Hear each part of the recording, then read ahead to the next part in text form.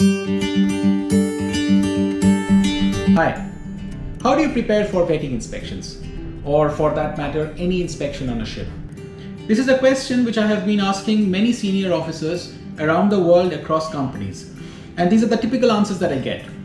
I will check my PMS, I will check the documentation, I will check the cleanliness. Another answer which is very obvious but a little bit uncommon is that I will go through the VIQ. Is that enough? Imagine this, ship has had enough notice for a SIRE inspection, she arrives in port, the vetting inspector comes and goes on a round on deck with chief officer, points out something which chief officer has never come across before, he never thought about it before. It happens to us all.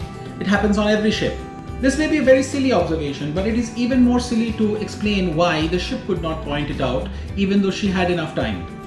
What if we have a system which can help me anticipate any observation which comes my way?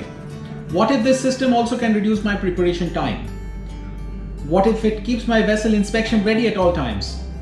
What if it gives my junior officers the eye of an inspector so that I am not checking the ship by myself? Everyone on board is equipped to find out non-compliances. It is to answer these questions that I started on the journey of creating Guide to Inspections, the website which I'm going to talk about today. My name is Captain Debashish Basu. I have sailed for Wallam, Stena, Bahari, 6 years in command, and I have spent a huge amount of time researching the content of what I'm about to tell you now. There's a caveat to this. SIRE happens to be a very inclusive process and I am only going to talk about the ship's involvement in it. I am not qualified to talk beyond that. This is not only about SIRE, this process prepares you for PSC, annuals, Coast Guard, any kind of inspection that you can think about. There's one set of checks, once and for all you prepare the ship for any kind of inspection, on a tanker or on a non-tanker. Few of the questions I get a lot. Is it a bunch of checklists? Why am I reinventing the wheel? What problem am I solving here? Why is this different? Let me answer these to the best of my abilities. There's a gap between what we need and what we have today in the industry. Most companies follow the VIQ based approach. That means checklists which are based on VIQ topics and they can get very detailed. What is the problem with that? Let's take a step back here. 5.16 of the VIQ deals with enclosed space entry. That means to comply with that point, I have to check my documentation, I have to check my training, and I have to do physical checks, like I have to go and check that the enclosed spaces are marked in place or not. The next point is 5.17, which is pump room entry.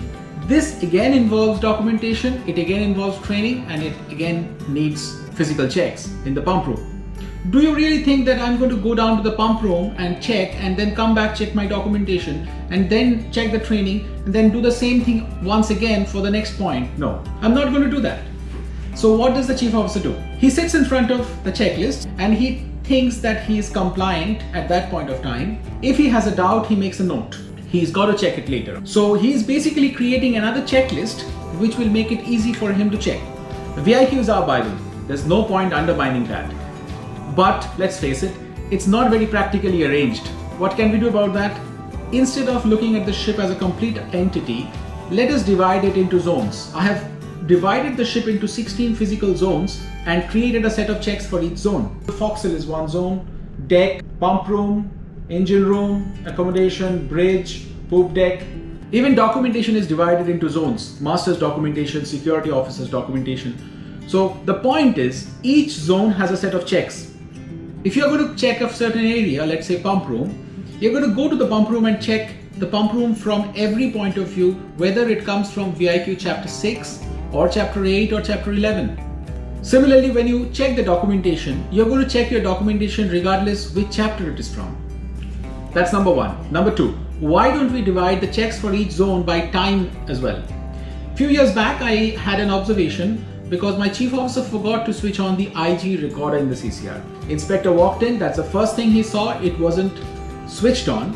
We switched it on immediately, he could see it's running, and yet he gave an observation.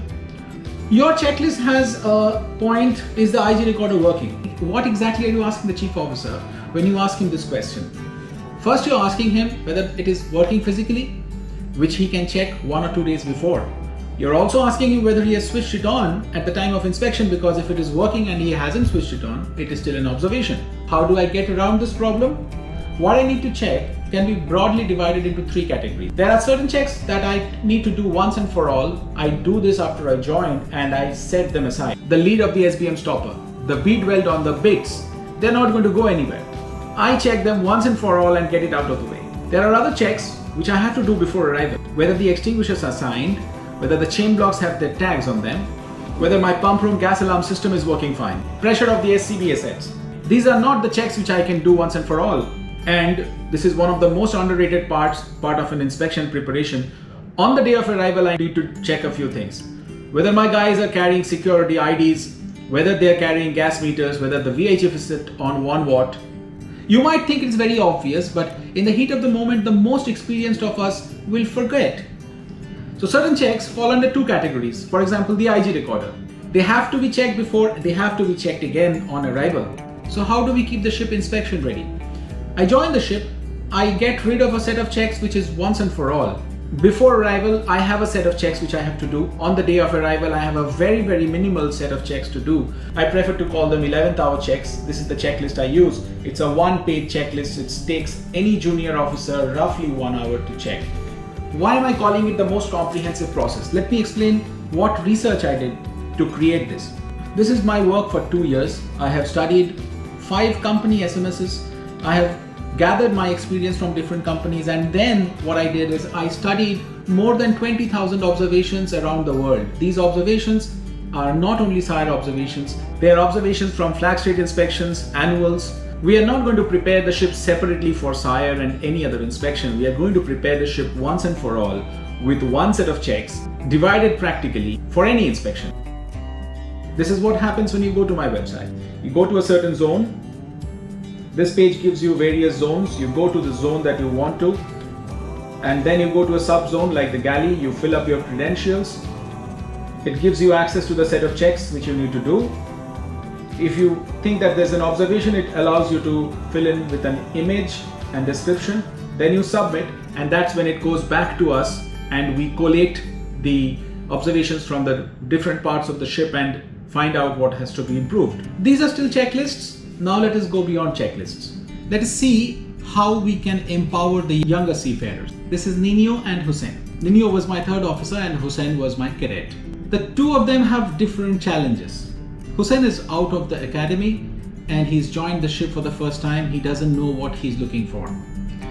Nino, on the other hand, he was an OS and then an AB. He has struggled to be a third officer all his life, and finally he is a third officer now. But while he was struggling, what tools did he have to learn his job as a third officer? Now for both of them, we have books, we have checklists, and we have access to SMS manuals of the company, which again is a book. Is this the most productive way? Will this approach really get them to find interest in their jobs or to learn their jobs? What if we can give them an interactive game? Imagine a checklist which is turned into a game. This is how it works. For each and every zone, you have an interactive game. Keep swiping on your mobile or your laptop. I think you get the idea. Every question supported by a picture gives you a visual feedback, and you will never forget, you will never misunderstand what the question demands. For each of these zones, we have such games already prepared. This is what Intertanko had to say about that. There's another thing. Here's how the guidance from the shore management trickles down to the junior level. Shore management gives the guidance to the master and the department heads.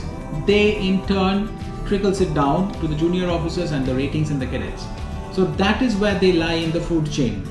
What if one of them have his own interest and the senior doesn't want to pass it on to him, or the senior is too busy? I want to ask you this. What would you do if you want to make a sandwich and you don't know how to make a sandwich? What is it that you do? What you do is the same thing that he would do, and all of us would do that. You will Google it. This is what you get when you Google SIRE preparation. There is no practical guidance on Google. He is not going to find anything. So Hussein and Nino is left with books, checklists, and SMS. There's another thing that you do when you want to find out something. YouTube happens to be the second largest search engine in the world. Half the YouTube searches are people trying to find out something they haven't done before. And one thing which I found especially interesting is that the average attention span of a YouTube viewer is 4.4 minutes, 4 minutes and 20 seconds to be precise. So we have on one hand the attention span of 4.5 minutes for a millennial seafarer, and what tools are we giving them? I give you the world's first virtual tour guide for vessel inspections. What I've done is, each checklist has been converted into a short video tutorial, not more than 6 minutes, not less than 2.5 minutes. It covers all the essential points. It gives you the confidence that it can be checked comprehensively in a short amount of time if you know what to look for. Let's take a look. We're going to go for a round of the steering flat. It's going to take just 4 minutes. Entering the steering flat, check the door is in order. Any elevation changes are highlighted. There should be required signages put up in the door. This is the emergency escape trunk between the two doors of the steering flat. The manila rope is in good condition. Blocks are okay. Illumination is satisfactory. 12 zones, 43 videos, none of them more than 6 minutes. They are between 2.5 to 6 minutes to be precise, at an average of 4.5 minutes, which is the ideal attention span of an average viewer. How does this help? A millennial seafarer who wants to inspect a lifeboat would find it much more interesting to watch a 4-minute video on a lifeboat, and that will tell him each and every nook and corner of the lifeboat, what all things he has to check, and he'll be happy and confident to walk into the lifeboat after that. This has been tried and tested in many ways. This is what Videotel, Managing Director of Videotel, Mr. Ral Harris, had to say about it. Humbled by that. What else do I offer? I offer specific guidance of US Coast Guard. I'm quite proud of the web page which is on US Coast Guard. It's a free web page. It's open access. So go through it, and there is nothing that will give you more confidence about a US Coast Guard inspection than this web page. There are specific guidance on annuals with flag state rules. And then there is a training module which is entirely VIQ based. With the VIQ 7, there is a lot of emphasis on training of officers and crew. Inspectors can start asking questions, and they have started asking questions. This module is going to prepare you for inspection questions, common questions which the inspectors can throw at you based on VIQ 7, and it gives you references. Well, it's not about the testimonials, it's not about my personal success. This is what I created.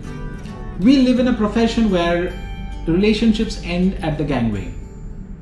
When I get calls from cadets and junior officers telling me after years how the process has helped them, that is what I have created.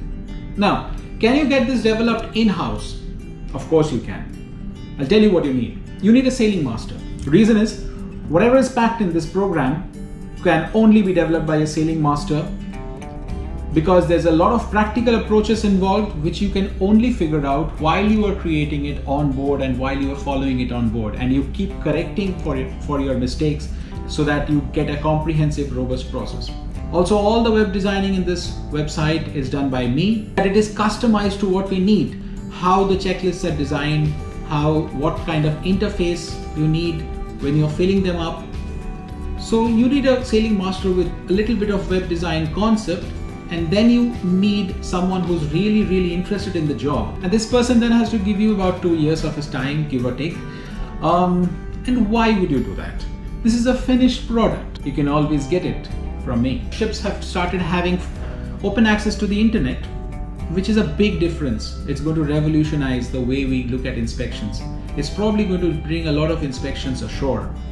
We can do that now, and I'm absolutely confident that if we give our seafarers, our juniors, especially the juniors, the eye of an inspector, you can rely on your junior officers, and your entire ship's team will grow up organically. Thank you.